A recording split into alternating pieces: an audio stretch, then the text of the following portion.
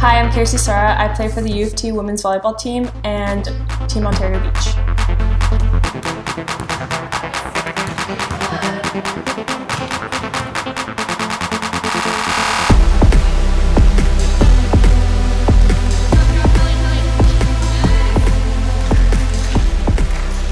Well, my dad, he started a volleyball camp for just the Estonians, and it was a great way to it's a 1 week intense volleyball camp, 8-9 hours a day, and then we usually end up playing for another 3 or so. So it's just a lot of reps, a lot of touches, and it's nice to be able to do something with the people you grow up with and the people you're always around. So it's definitely helped me develop as a player, and my dad's definitely played a huge role in the development of my game and my mental ability both on and off the court. I definitely credit my dad for a lot of who I am as a player today. I started playing beach volleyball when I was about 14 and just peppering on the beach with my dad, my brother. Didn't take it too seriously until 16U, then came out to Team O, made it, trained full-time all summer, and that's when I fell in love with it.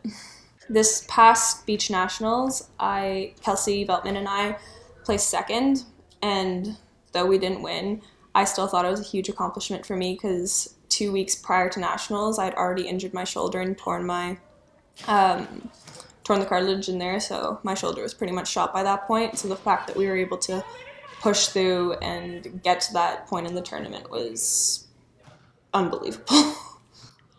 Competing with an injury,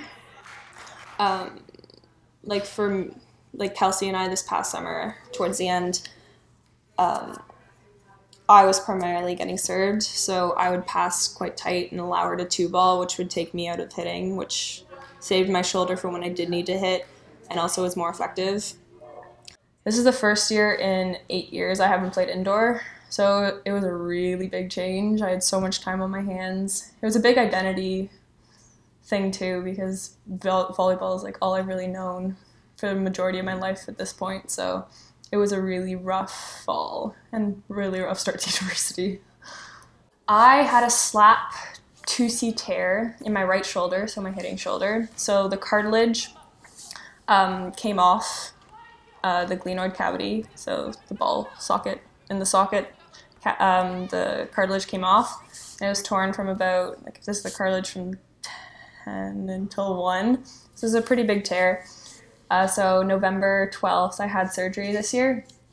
Repaired that. They cut the long head of my bicep and reattached it down in my armpit, so I lost half my bicep and it's more or less useless. Support from family, friends, amazing physio staff at U of T and coaching staff. Even the team was very supportive and helped me through everything, so just a really good support system. I love the team, I love the program, amazing coaches from a variety of different places and aspects of the game.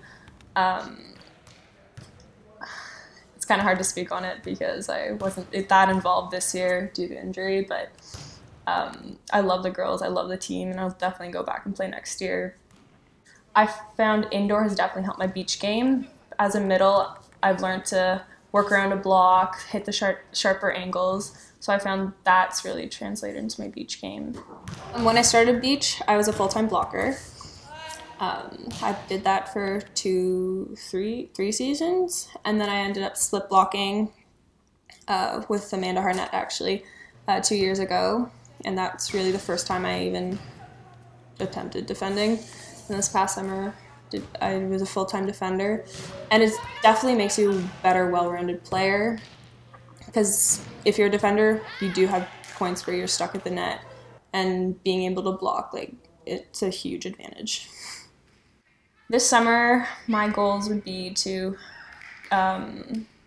just get back into everything, coming off of an injury, like probably rebuilding my swing to prevent any injury, just building the strength, and obviously winning anything I go for. So my biggest strength as a player is probably my ability to just let go of what's happened and move on.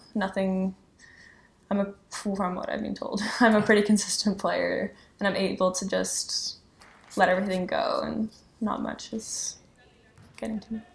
Stay in the present. You can't control what's happened, you can't control what you just did. Move on and focus on what you can do now as opposed to dwelling on what you did do. I love the independence you have on the beach. You really have to have a strong mental game to be able to play the game because you don't have coaching. There's only two of you on the court. If there's an issue during the game, like, you have to figure it out. You can't have someone telling you what to do, how to do it. It is really, like, it's kind of an individual sport in the sense, but I just like the independence you have and the freedom.